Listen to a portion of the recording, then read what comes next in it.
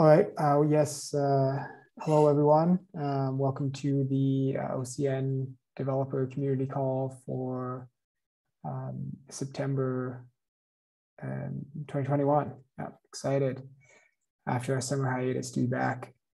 So what we'd like to talk about today is the experience of folks connecting to the OCN, and then just a recap of the OCN bridge and some ideas that we at EnergyWeb have there, and then talking about some developments with regards to CPOs on the OCN. On the call, we've got myself, John, developer with EnergyWeb, and Robert, who's the product owner for the Open Charging Network. Hello, everybody. Yeah, so in general, we're looking to gather some feedback on what the OCN connection experience has been like to improve that for folks. Not too many people to ask directly on the call, but if you have any feedback, definitely give that to us. We're always looking to improve. At the moment, the prerequisites are having an OCPI 2.2 backend, and then there's some configuration with the EnergyWeb chain where you need to register and set up a whitelist. There's ways of improving that, or at least working around some of those requirements, for instance, using the OCN bridge. More on that later. But we're always looking to improve the experience. So any feedback that you have, definitely let us know. And actually from our OCN survey, a few months ago now, we did get some feedback that folks are looking to help with the OCPI integration side of e-mobility. So that includes connection to the OCN. So we're definitely looking to improve that area. Any thoughts on that, Robert? Yeah, just maybe also to detail this a bit more. So of course, also for everybody who has not yet connected to the OCN, we would also love to hear why not. Like, is there a technical reason? What could we do to make it easier for you to connect? And also in the test environment first, of course, but also later in production. That would be really interesting for us to understand. And for those of you who are already connected in the past, maybe you could also share your experience with others in the community to understand better, maybe some tools, maybe some hints that you found helpful in your experience. Yeah, definitely. Feel free to send us an email or reach out on Slack, any channel that works best for you. With that, maybe I'll move it to talking about the OCN bridge. Like I talked about, we had a more in-depth look into the OCN bridge and the OCN 2.1.1 bridge a few months ago. But just to recap, the OCN bridge and the OCN 2.1.1 bridge are components that already exist. They're open source and available. The OCN bridge provides some TypeScript interfaces to allow an existing back office API to plug in, as it were, to the OCN. So by implementing these interfaces, the OCN bridge can handle the OCN communication with the node, with the OCN node. And then the OCN 2.1.1 bridge is an implementation of the OCN bridge interface, so that rather than implementing the TypeScript interface, it acts as that proxy server between an existing 2.1.1 backend and the OCN. So it allows existing 2.1.1 backends to use the OCN without necessarily requiring the 2.2 functionality. Although because of that, there's some limitations. It's only possible to respond. It's not possible to make an OCPI request using the 2.1.1 bridge. But still, we talked in the previous discussion, there's the potential of working around that, perhaps using the token B as a way of addressing requests. So That's the current state, but it would be possible to improve the 2.1.1 bridge as well. Anything to add on that front, Robert? No, I think not much to add here. So this is just a recap of what is already out there, what's already existing, and just yes, everyone is already up to date. Then on for the next slide. Sure.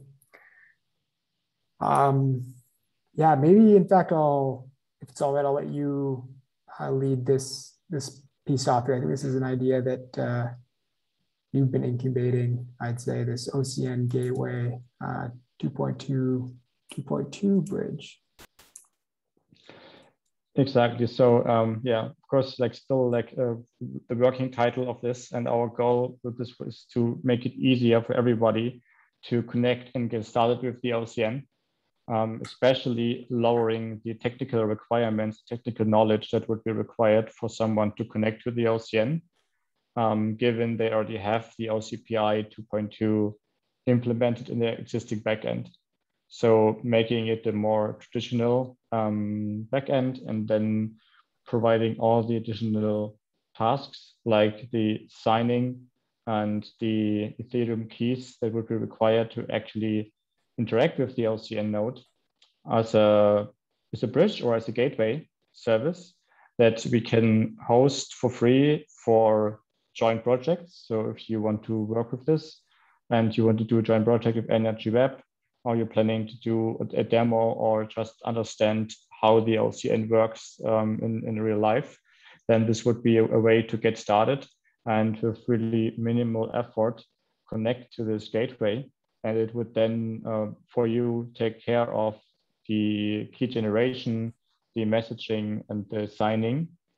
And of course, this would pose a security problem in the production environment. That's why we see this mainly as a starting point for demos or POCs. But going further, we of course always encourage people to host their own nodes. Definitely keep your own keys. So that's why I also made this remark here for demo purposes in order to get started. So like a low friction first step, especially for demos and POCs with little to none to no technical resources. This would be like our idea, and we would really like to hear your feedback if this is something that you could use inside your own company to maybe roll out the OCN, to understand the benefits of the OCN better, if you could already use it with a simple web interface and just changing the endpoint URL. Yeah, thanks. It's a really interesting idea. So it's a 2.2 to 2.2 bridge. So we would have this gateway acting as an OCPI 2.2 connection to the OCN node. And then I'm understanding that there would be an OCPI connection between the party that we want to connect and our gateways. So is that right? There would be an OCPI connection there as well. So the way I'm thinking about it right now is that this gateway would connect to an existing OCN node, and then this node would connect to the other node of the other participant. So then from the back end, from any participant, it looks similar to the OCN gateway doesn't exist, so it becomes transparent, basically. So you're talking to the gateway, but you're actually sending messages to the remote party. And the whole network in between will just take care of signing the messages, also on the response message, actually verifying the signature. And then after the signature verification has been successful, delivering the corresponding OCPI message downstream to your backend. So inside your backend, you don't have to take care of signing, verification, and key storage. Right. Yeah, that makes sense. Just pause here for a sec to welcome Florian. Welcome to the call, Florian. Just to recap, Robert and I are discussing a concept that we're working with called the OCN Gateway, which is in trying to reduce the startup cost for connecting to the OCN. So we're going over that. Welcome. Yeah, welcome. Yeah, I hope you can hear me. Yeah, fine. Yes. Yeah, so I basically, yeah, I know quite something about OCPI, and I heard about the OCN a lot. But yeah, I really don't know what's the state of the project and how one could start with it, because I don't know what the OCN gateway is. But I heard about a tool, yeah, to connect with OCPI to the OCN, yeah, network. Is this some kind of tool for this direction, or? Yeah, exactly. So like already today, the OCN or each OCN node has an OCPI interface. And this OCPI interface requires message signing. However, in OCPI, in the vanilla sense, basically, signing is optional. But due to the distributed nature of the OCN, we decided to make signing mandatory. And here now the idea is with this added bridge or gateway that we would offer a software as a service where companies can send us their OCPI messages that they already have and already speak with their backend. Then this gateway would take care of signing and also key verification and signature verification, and then forward it to the already existing OCN node. Of course, this would be for demos, for POCs, not for production use. But we hope that this would lower the friction and also provide an easier entry point for new companies and people who are interested in the OCN. Okay. So yeah, the technology the Share&Charge or the OCN uses is basically, I heard it's a blockchain approach. So yeah, I wonder if it's just more buzzwording, or is it really like a public blockchain? Yeah, maybe you can say something about that. Sure, happy. Yeah, of course. So yes, it's not just a buzzword. It's actually a public blockchain with a like publicly traded token. So it's using the energy web chain, which is a very energy efficient, low cost chain, which is just using the proof of authority or consensus algorithm. And the blockchain part of the open charging network is basically the address book, so to speak. So there's on-chain a record of all the participants that have registered with the OCN. And you can use this address book to understand which public key you would need to use for your signing when then addressing the message to another party. So new users need to register in the address book, right? Exactly.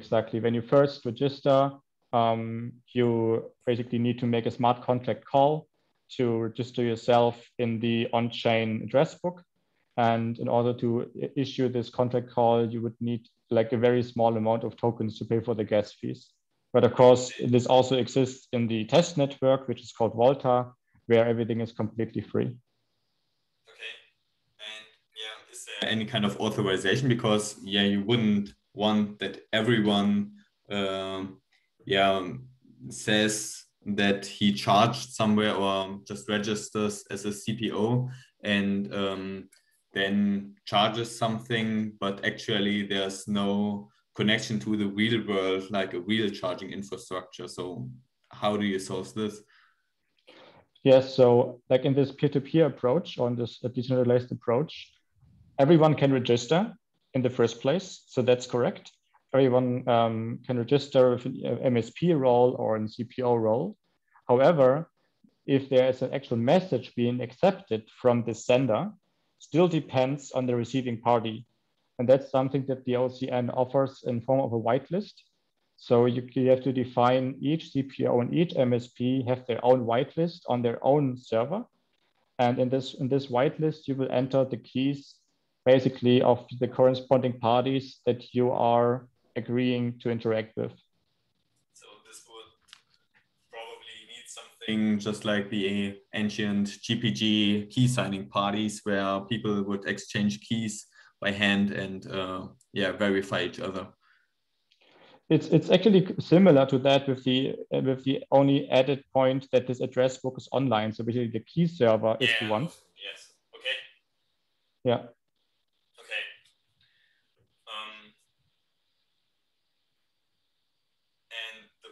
And the chain is public, and so everybody could see every transaction which is made, right? That's right. But the transactions being actually only the registration, because the actual charging process, and this is the other part of the OCN, is an off-chain message. So whenever the companies have basically set up the trust relationship between CPO and MSP, what happens next, that there's an OCPI message being exchanged from one company to another. This is happening completely off-chain, and this is the routing algorithm of the OCN. So each company can have their own OCN node, or if you want, you can also use someone else's OCN node for a fee. There are companies that offer OCN nodes also as a service, for example, and then the OCN nodes will basically form an overlay network and then forward OCPI messages to this routing algorithm to the corresponding node to find the corresponding party that you want to roam with. Okay. So basically the OCPI message exchange happens off chain, just yeah, like you would normally do it without the OCN. Exactly. And that's also the idea here of this bridge. So maybe coming back to this, we want to wrap this whole story that basically involves the blockchain interaction, the keys, and the signing into this bridge, into this gateway, because that's something that people may not be used to today. So they can just send OCPI messages to this bridge, which will then take care of the retrieval of the key from the on-chain address book, then send the message, and on the return message, verify the signature, and then also forward it to the downstream server speaking OCPI. Okay, but what exactly is the feature set of the OCN? So it's registering new users, it's verifying existing users. Yeah, this sounds basically like a public key infrastructure. So yeah, there's probably quite more to it, isn't it? It's really mainly these two things. It's the PKI plus the messaging and routing algorithm. Okay, so routing is managed on chain. Well, like the OCN nodes, they have an identity, but I think the algorithm, like the finding of the path, is really happening inside the OCN node and not recorded on chain. Like it's like a algorithm that just finds the path of the message. Okay. Yeah, I can add. It's quite simple.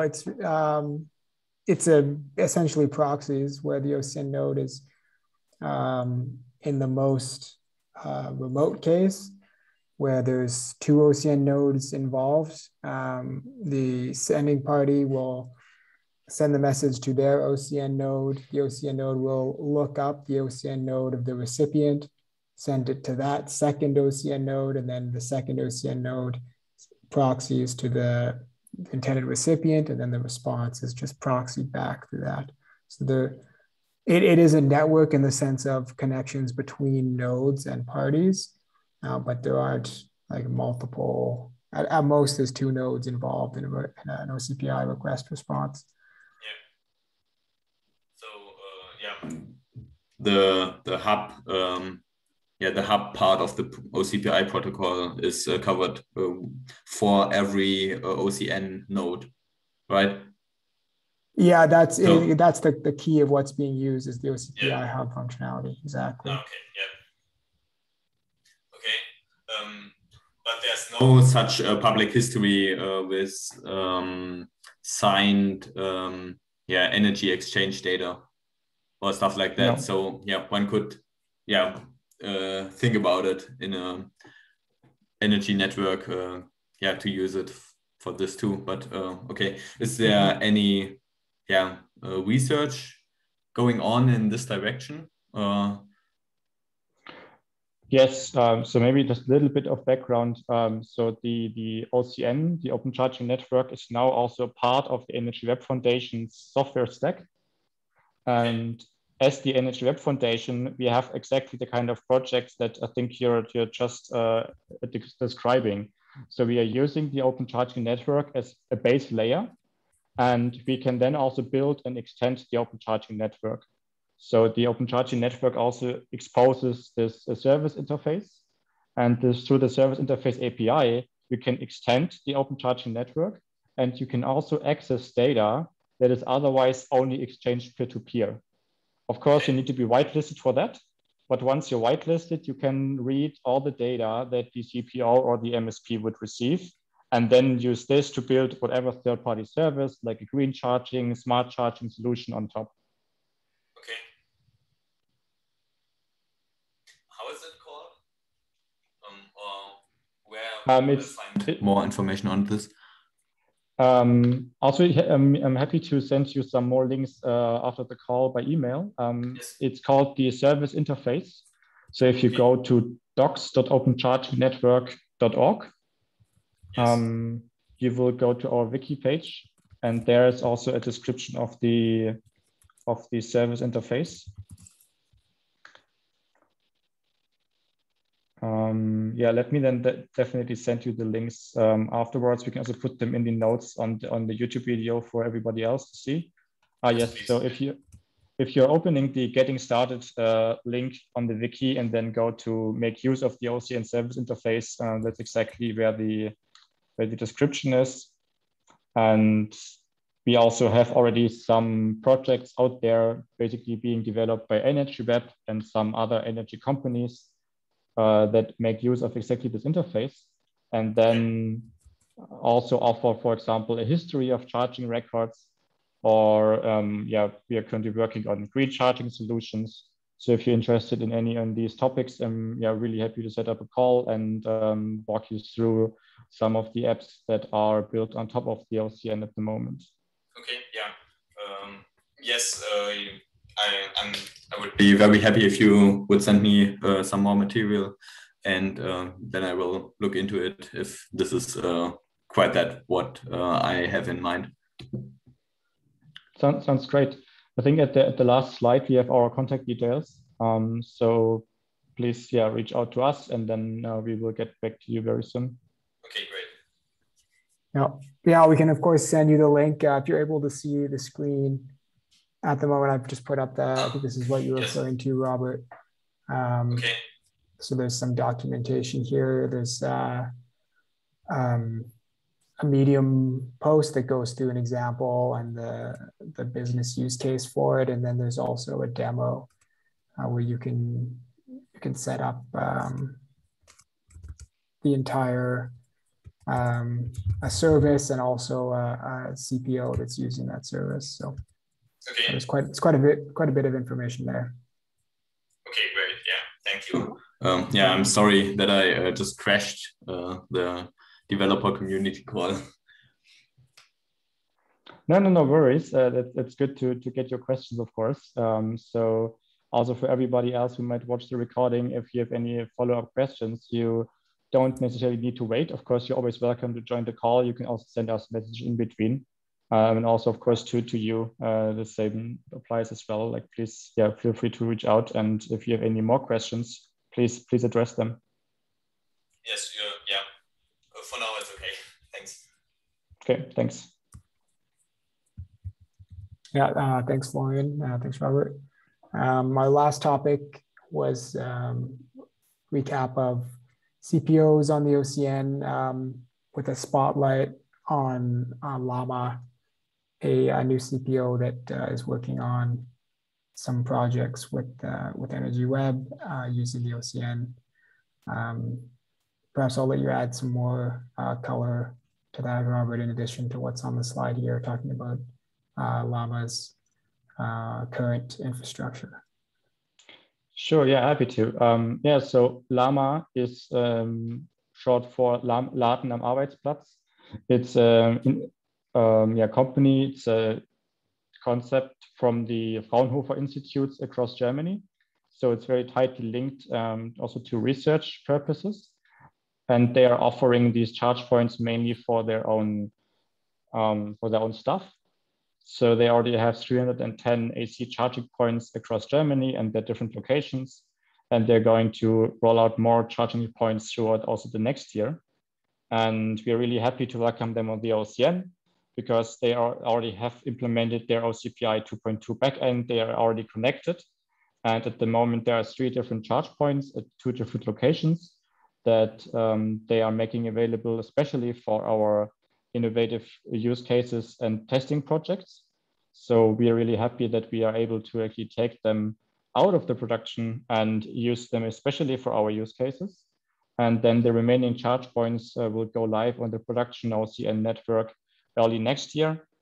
And so if you are looking forward to test some of your use cases with a real charge point actually on the road, this is now possible going forward. And we are also hoping to get more CPOs to donate some of their available charge points for exactly these kind of innovative new projects. And of course, also connect more production use cases in the future. Great. Yeah, thanks, Robert. That is exciting. I think with that, then, as Robert mentioned earlier, we've got some links here to resources. We've got a Slack channel where there's discussion and questions regularly, the docs that we showed quickly, and we've got our next community call next month. So see you then, or possibly talk to you even sooner. Any other thing you need to add, Robert or Florian, before we close it off? Yeah, John. Everything's fine for me. Thanks.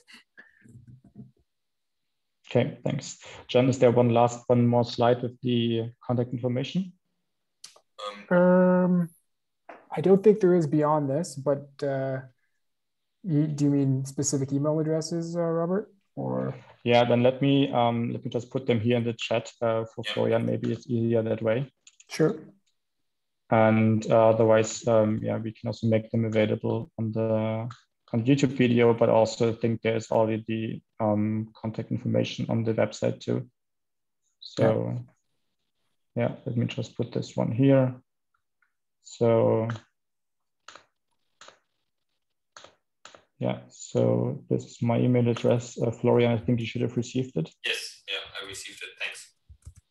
Awesome, great. Yeah, so yeah, I think then we are at the end of our call. Thanks for attending, and yeah, looking forward to getting your feedback. Yeah, thank you. Yeah, I will get back to you. Great. Talk to you soon. Thank you. Thank you. Bye.